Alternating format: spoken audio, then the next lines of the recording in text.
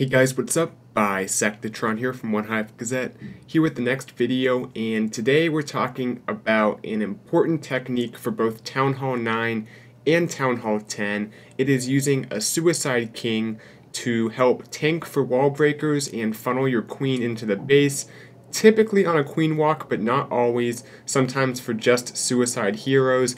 It's worth a video on because it's a very delicate technique and you have to do it in a very precise way. So we're going to take a look at a bunch of attacks today that use this technique.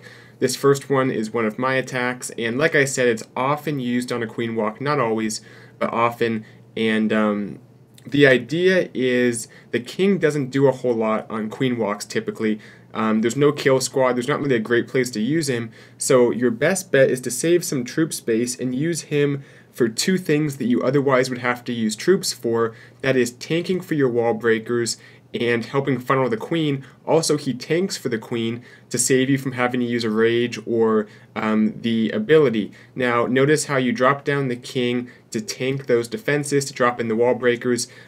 Sometimes you have to save his ability, because if you pop the king's ability, he'll move faster and he might go out of range of those defenses. So the longer you wait, it's better. Once the wall breakers have successfully opened up the wall, then you can hit the ability and let him take out the trash. Sometimes it's a good idea to drop the wizards, a few wizards behind him, just to see if you can pick off a few defenses, but in this attack, the queen gets those defenses anyway, so it wouldn't really made a difference here. And then we'll go ahead and fast forward, because the main focus is the beginning of these attacks, but I'll go ahead and show the rest of the attack. It's just hogs for the rest of the base. I have an extra rage, so I'll drop that on the hogs over the high HP wizard towers, expo, and that helps them take out the base a little bit quicker. So that's the idea. Drop the king a little before the queen goes in that direction. Now this is assuming you're using the king on the same direction the queen's walking. Sometimes the king gets dropped before the queen, and that is to help funnel her in one direction. This technique that you just saw is to help push her into the base. You take out all the external trash that the queen would otherwise follow along, and that cuts the funnel to push her into the base for an actual queen charge. If it's just a queen walk, you might find yourself using the king, letting him walk the opposite direction as the queen to take out the trash that would otherwise be having her go the wrong direction. But this is to push her into the base. So once again, drops down the king here. He's going to tank for these wall breakers. Also, he's tanking these cannons. So this is something that's often not given full credit for, is the king can take a few point defense off of the queen for a little while, which sometimes saves you from having to use the rage or the ability. But right here, he takes out the trash, helping push the queen into the base. He also tanked two of those cannons for the wall breakers, and you want to set it up so the queen and the king combined tank all necessary defenses, and that way, yeah, actually right there, this is a good place where the queen might go to the outside of the base if there is buildings up, and the king does a great job taking those out, preventing the queen from leaving the base. So that's why it's better than using a baby dragon or a bunch of wizards. He does a better job creating the funnel, and he's able to tank, which isn't a thing that typical funneling troops can't do. So it's a good thing to use on a big queen charge attack like this. If you're doing a smaller queen walk, oftentimes you'll have a kill squad anyway, so your king will be used in that. This is not, honestly, the king is a pretty valuable asset, so this isn't a great use for him, but the fact is, in these types of attacks, you don't have a whole lot else to do with him. This is the best value you can get from him, and as you saw, there's three different things he can do there, and those are all things that would otherwise have to be done with regular troops that take up troop space, so, and they're less reliable as well. So anyway, the balloons move through the base here.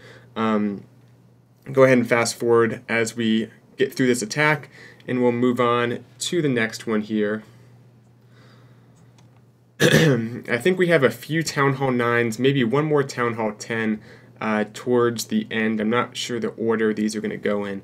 But anyway, nice attack here. Doesn't even have to use the queen's ability, and finishes off the base for the 3-star. Let's move on. This is a Town Hall 9, yep. and this one was Suicide Heroes. So I like this attack because it shows you don't have to use the king in this way. If it's a queen charge, you can also do it if it's just a Sui hero attack. Drops down the king, funnels him to the side here.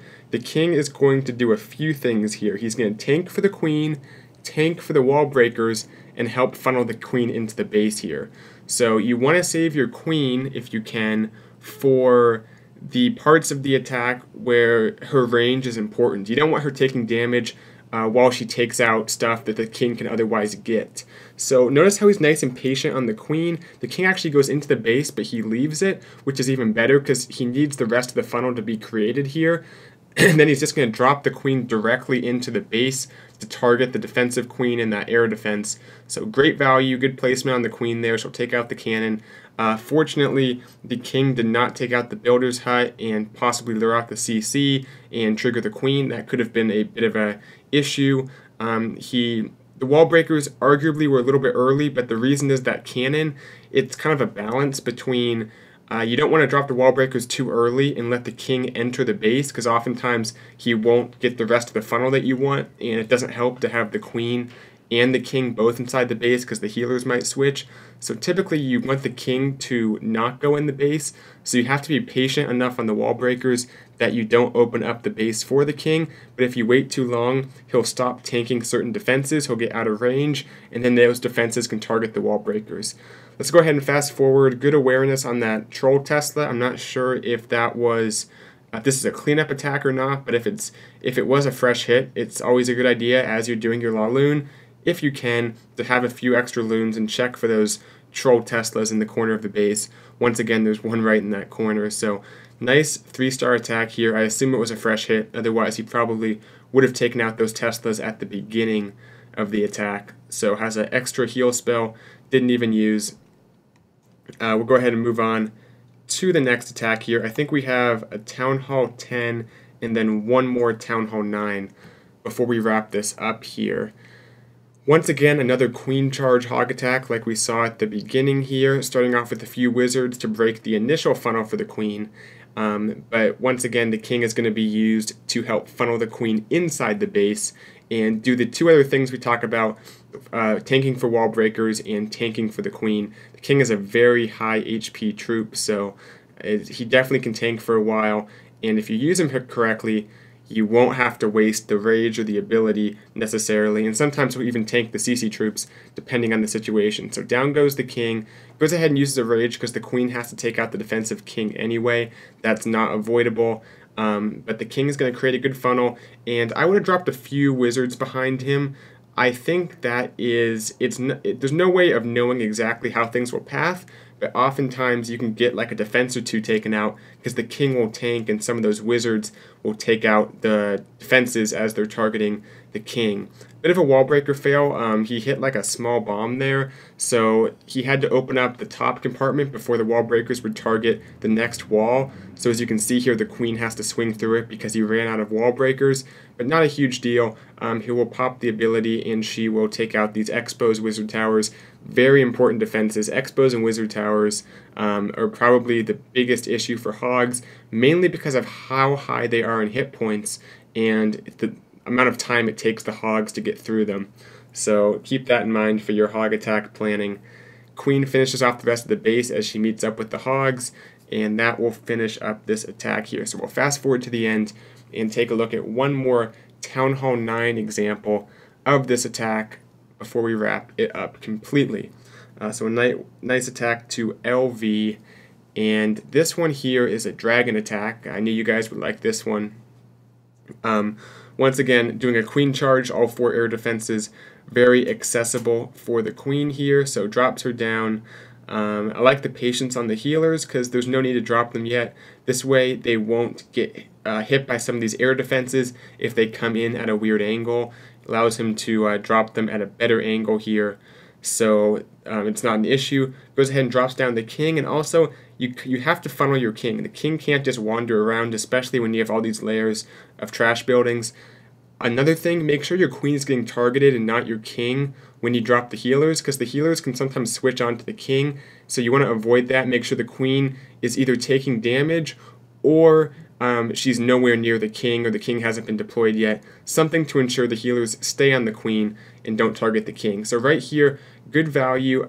Great wizard. I was saying that earlier. This wizard, I think, will help take out the cannon. The queen was on it anyway, but it shows what I'm saying.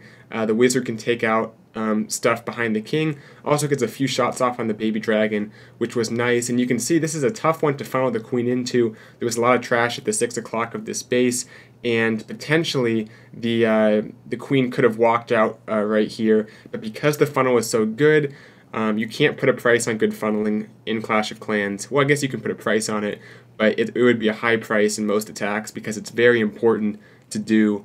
And because it was done well, it will allow the dragons to get through the rest of the base here, which is mainly just some archer towers, not a huge threat to the dragons. So nice poison on the queen, and this attack will fast forward. The dragons move so slowly through the base here. Has a few extra balloons as well.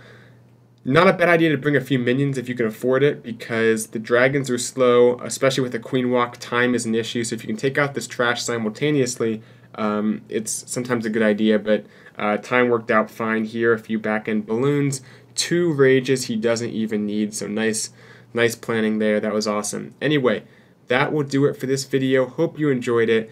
Remember the king, few important things to highlight. I've said it a bunch of times, but I love to drive home these points. First, he can be used for the funnel. Second, tank for Wallbreakers. And third, tank for the queen, so you don't have to use the rages or the ability as much.